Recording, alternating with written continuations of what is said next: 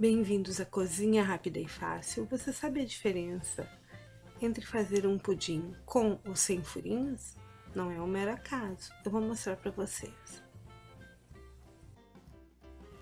O que vai ser decisivo será a quantidade de ar incorporado à massa. Então, para um pudim sem furinhos, dispense o liquidificador na hora de misturar os leites. Começar derretendo uma xícara de açúcar em fogo baixo e mexendo até que fique dourado. Depois, é só passar numa forma com furo no meio e deixar que esfrie.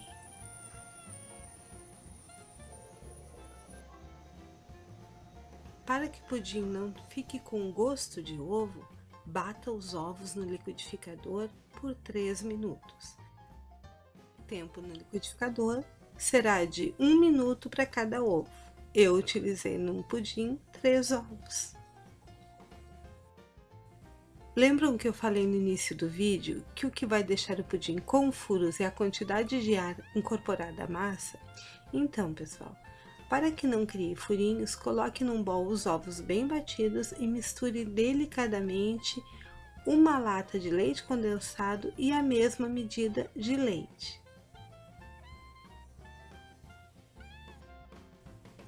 Após misturar bem delicadamente esses ingredientes, coloque na forma caramelizada e leve ao forno em banho-maria com água fria.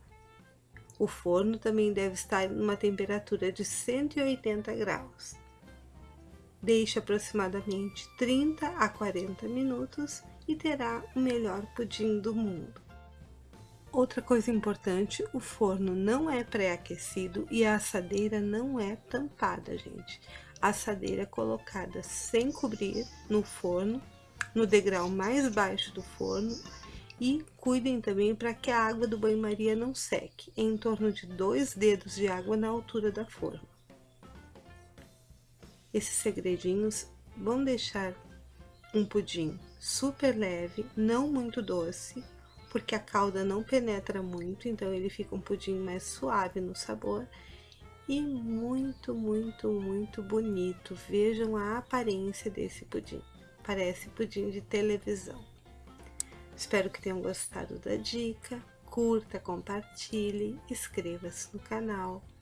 Beijos e até a próxima!